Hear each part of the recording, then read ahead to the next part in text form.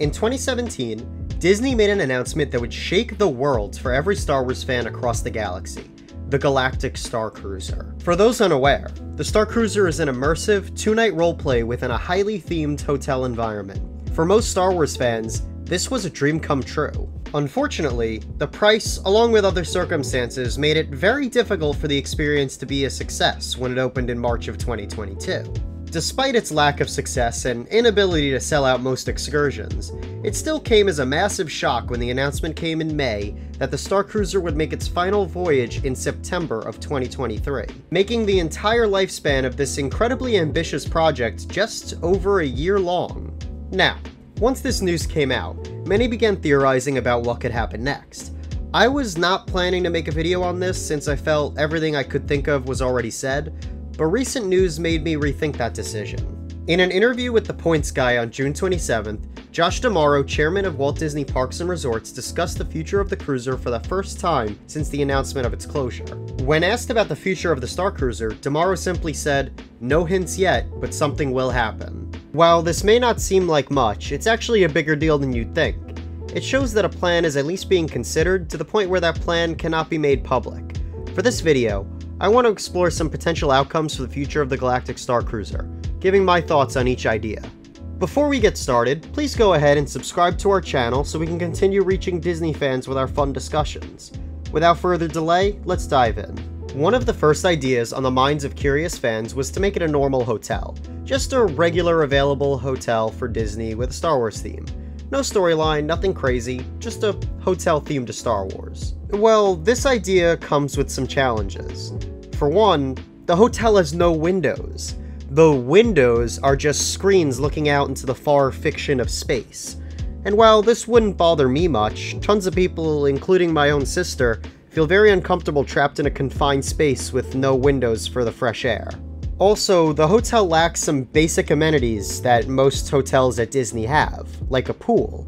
Of course, this can be added, but it would have to be indoors to maintain the theme and storyline, which wouldn't be too popular for tourists looking to enjoy the Florida sun.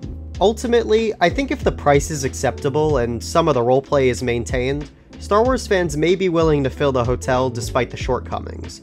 But it does create a niche. Granted, a bigger niche than what it used to have, but it still alienates a wide consumer audience.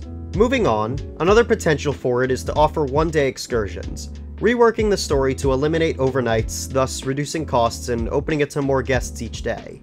While this idea is not a bad one, it turns out Imagineers did propose the idea before the announcement of its closure, and the idea was rejected by the CEO. Another idea is to use it as an extension to Galaxy's Edge. Essentially, the idea is to expand Galaxy's Edge up to where it hits the hotel entrance.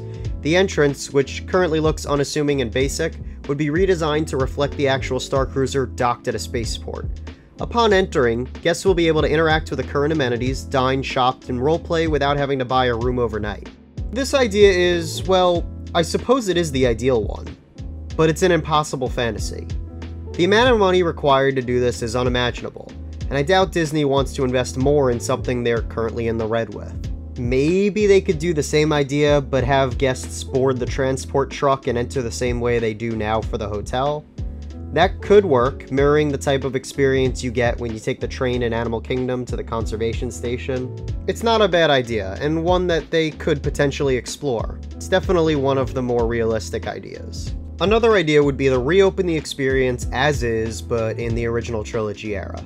While I do not personally agree, many critics of the Starcruiser have blamed the failure in part to it being a story set in the sequel trilogy era.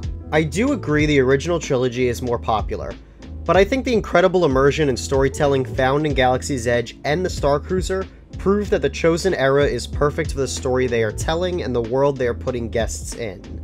That being said, the lore of the Starcruiser makes it perfectly viable to take place in any era. In fact, Disney could go so far as to rotate eras, which would encourage repeat visits. The problem with this theory is that it would, like with the previous idea, require more investment.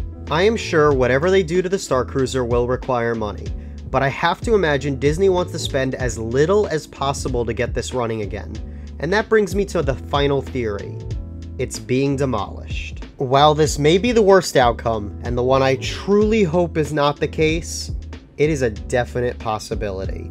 Just reread Josh's quote. No hints yet, but something will happen. Well, demolishing it would certainly be something happening. Also, it was previously reported that Disney was getting a significant tax rebate for closing it down, which would probably cover demolition costs. Again, I really do not want this to happen, and I doubt Disney wants to destroy all the pristine technology and theming found within the building right now, but I guess we'll just have to wait and see what happens next. So what do you think will happen to the Galactic Starcruiser?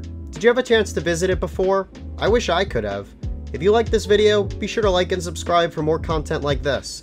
We also have Instagram, Twitter, and TikTok. Thanks for watching, and may the Force be with you.